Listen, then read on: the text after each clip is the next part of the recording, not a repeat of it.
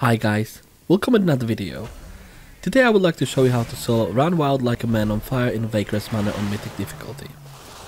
To obtain this achievement, you need to assure that boss will not get 12 stacks of soul harvest. So to do this achievement, you need to move boss to a fire, what is left after thunder hits the ground. Boss is getting stacked every 2 seconds, so you need to set him on fire every 22 seconds. I recommend moving him into a fire literally all the time. Don't let it stack too much, as a fire might disappear and then you will fail this achievement. If you killed boss and he never reached 12 stacks, then you should receive an achievement. Hopefully this video helped you, and see you at the next one. Bye!